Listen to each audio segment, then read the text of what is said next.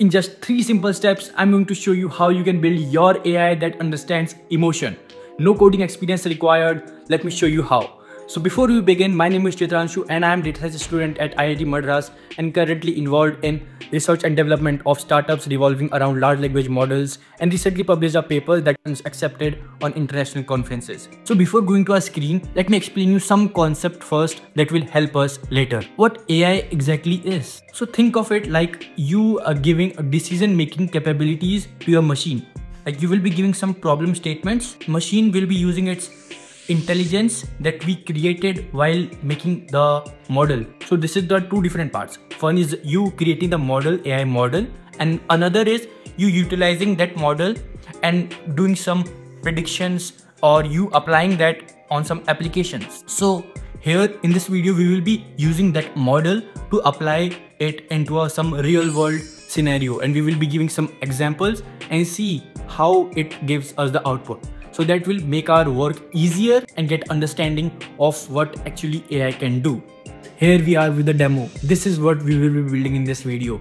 This is amazing. Like you will be just giving it the text, and this will be using the model of AI model that we will be building in this video without any coding experience. I will be explaining you what each of few lines are.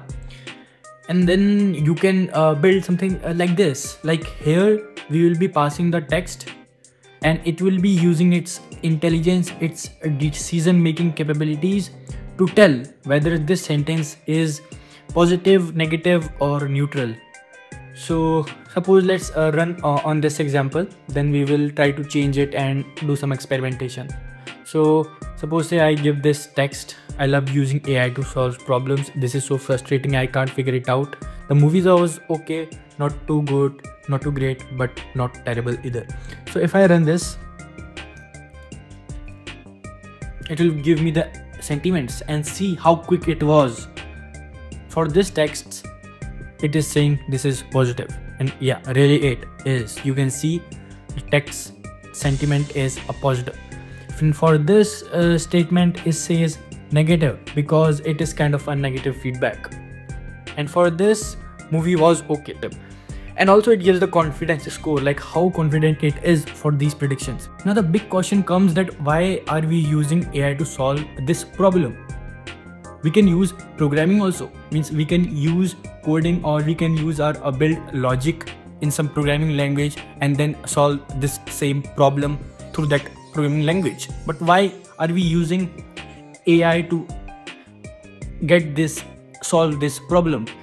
Because for some tasks there are many possibilities, and for each possibility you can't give instructions to your machine, because programming is just giving instructions to do certain tasks. Because while programming you have to specify everything at every step what exactly the machine has to do.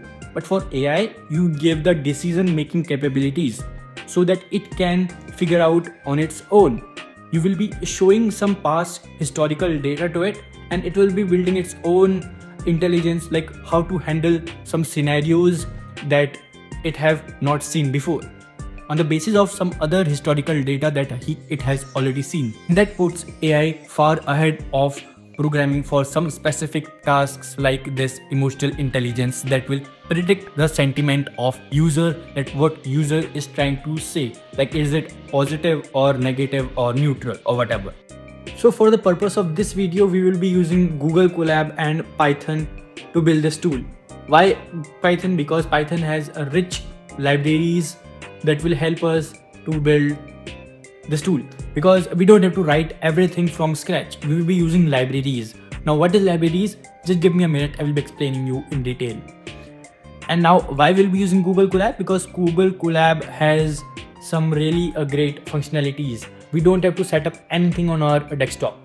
We will be just going on a Google or a Firefox or your browser. Here you will type Google Colab, and on this first link you have to just sign up or using your Gmail or Google Gmail ID, and from here you will see this new notebook option.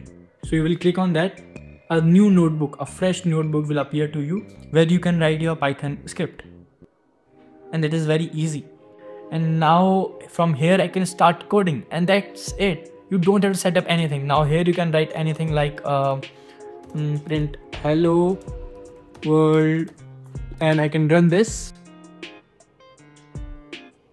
and that should work. Here it is connected. Once it is connected, so it will start working for you, and you can write here your Python script and it will work smooth. As I told you before, in this video we will not be building a model. So because this model building is the main important part that requires hard work, that requires patience, that requires like collecting data, processing data, manipulating data, performing EDA, exploratory data analysis, and a whole lot of computations to build this model. But in this video, we will be using this model and making predictions on our some examples. To do that, we will require some libraries. Now, what are libraries? So libraries are like some pre-written code that someone has already written, so that we can use it and build something on top of it. That we don't have to write the whole lines of code again. We'll just be telling what we have to do, and we'll take the help of those pre-written code, also called as library. Transformer is one such library that we'll be using to create our this AI in this video. Now, what is sentiment analysis?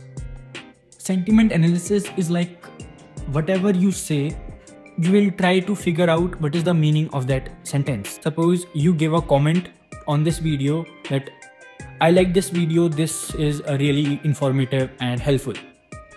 Now I will use my intelligence to analyze that sentence to figure out the sentiment of the user, like whether he is satisfied, not satisfied, or he liked this video or not. But the machines can't do that. But using AI, we will be giving it some decision making capabilities so that it is emotionally intelligent and can tell whether the particular sentence is positive, negative, or neutral.